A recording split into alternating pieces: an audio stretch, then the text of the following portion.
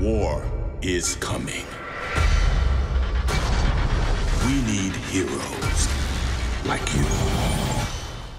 Hey everybody, it's Charlie. So I've gotten a bunch of questions about Captain Marvel's powers. How do they work? How powerful is she? How powerful is she compared to the other Avengers characters in the other movies that we've seen so far, like Thor and Thor Ragnarok, Gladiator, Hulk? So we'll do a breakdown of that. The Marvel Future Fight people gave me some video that shows off her powers a little bit better than what you get from the Captain Marvel movie trailers, so I'll play that in a second. Many thanks to the Netmarble people for sponsoring this video too. It's always fun to talk about people's powers. If you are new to my channel, I do Marvel videos every week. Be sure to subscribe to get everything.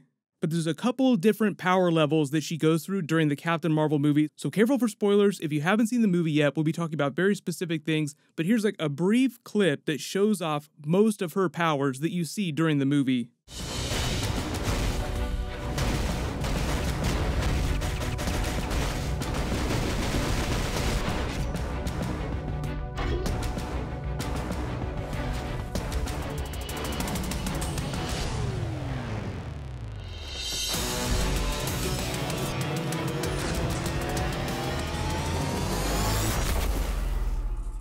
That's actually from the new Marvel Future Fight Captain Marvel update, so if you're a big fan of that game or you want to download that, I'll put a link in the description. But they gave you some new skins. It's Ronin, that's a young Nick Fury, you get Min-Erva in her new Star Force costume, and obviously Captain Marvel. But just starting at the beginning of when Captain Marvel gets her powers, then going through the movie in a linear fashion, because technically the movie itself isn't linear in the way that they reveal what her backstory is. So just to make it simple, we'll start with when she gets her powers in the accident and go from there. She starts out flying the experimental jet with Mar-Vell, Wendy Lawson. They get shot down by Jude Law's Yon-Rogg character, who's coming for Mar-Vell and her research to get the faster-than-light engine. Before that happens, Carol Danvers is just a totally normal, 100% human pilot who then blows up the Tesseract engine, which explodes. All the energy infuses her. However, Mar-Vell leached energy from the Tesseract. I assume it's a very Captain America First Avengers scenario, where Red Skull was basically just leeching energy out of the Tesseract and just putting it into weapons, using it like power cells. So I assume it's a similar situation with this faster-than-light engine. So the Tesseract energy is like the fuel. When it explodes, Carol's body absorbs all that Infinity Stone energy, which is why she's crackling with photonic energy, and Yon-Rogg's like, hey, wait a minute, and he hatches his plan to take her.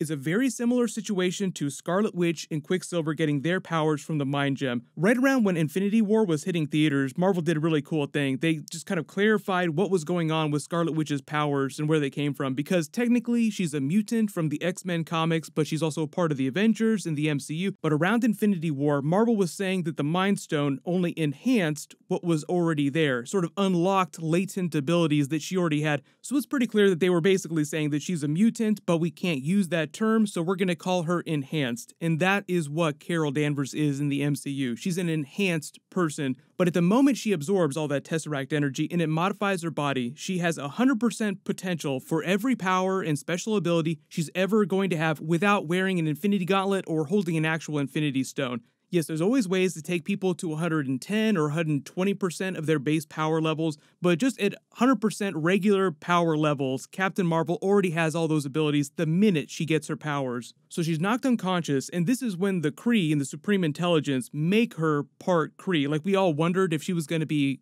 half Kree, or if her mother was going to secretly be a Kree person. The way they're explaining it during the Captain Marvel movie is that she's a normal human, she's got all this Tesseract energy. Yon-Rogg and the Supreme Intelligence want the consolation prize. If they can't have the faster-than-light engine, they want the weapon that absorbed all that crazy Infinity Stone energy. So what they do to exploit her is that they gaslight the hell out of her to keep her thinking that she's Kree. They swap her human blood with Yon-Rogg's Kree blood. He even says during the movie, she has my blood flowing through her veins, so that she'll bleed green blood and she'll think that she's Kree, and when you scan her, she'll biologically read as a Kree. But then, very important, they give her that special chip that dampens her powers, and they lie, telling her that they're giving her her powers, her dual Iron Fist photon style. But they tell her that the chip is the way that they're giving her those powers. This is a gift that we're giving to you. And they keep repeating that dialogue. What is given can be taken away. And the Supreme Intelligence tries to completely block her powers before she shorts it out and rips it off.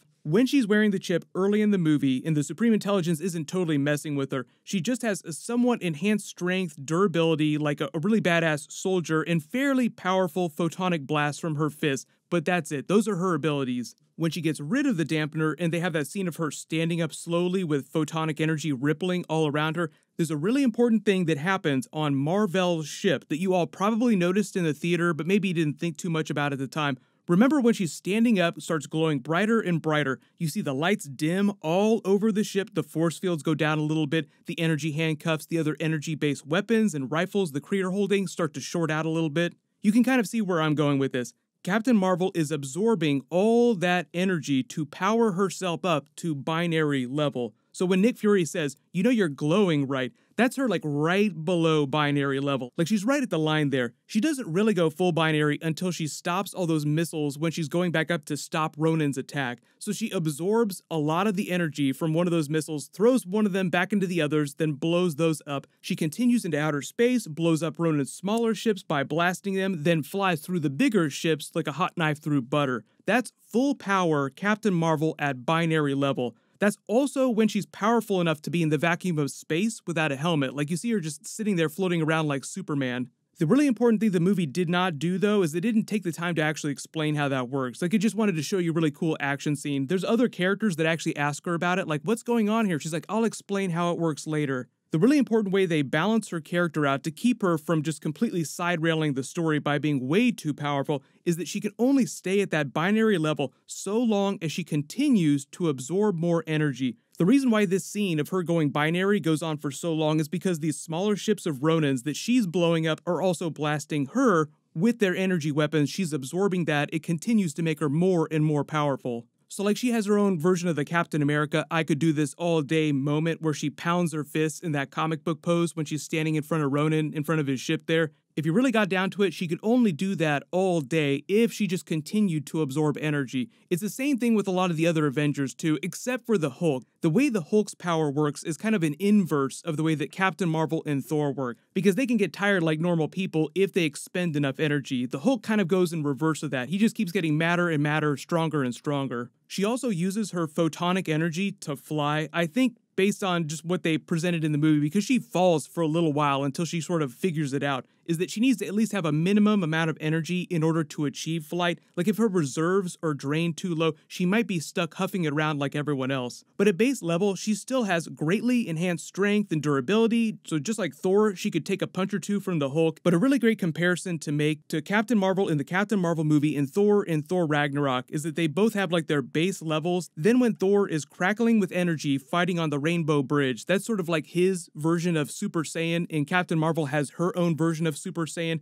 They can only maintain that for a certain amount of time until they just wear down or use too much energy. But the difference with Thor is that you can wear him down just like a normal person if you keep him fighting long enough. It just takes way longer because he's super strong. But unlike Captain Marvel, he doesn't run out of energy. He can just keep calling lightning as much as he wants, but his physical body will just wear down until the point where he can't fight anymore. It's not like he could run out of lightning, whereas Captain Marvel most definitely can run out of photonic energy. But even when she's running on fumes, she's still super powerful, super durable. So hopefully that explains on a story level how they're handling her character, especially the end of the movie, because I saw so many questions about, what's going to happen with her stories in the future if she's so powerful. What possible threat could there be for someone like that? So you just have to remember that she's not always that powerful. But if you have any other big questions about the mechanics of everything or what was going on during the Captain Marvel movie, just leave questions in the comments below. I'll be doing more Avengers Endgame videos soon. Many thanks to the Marvel Future Fight people. Click here for my Captain Marvel post-credit scene video, and click here for all my Captain Marvel movie Easter eggs.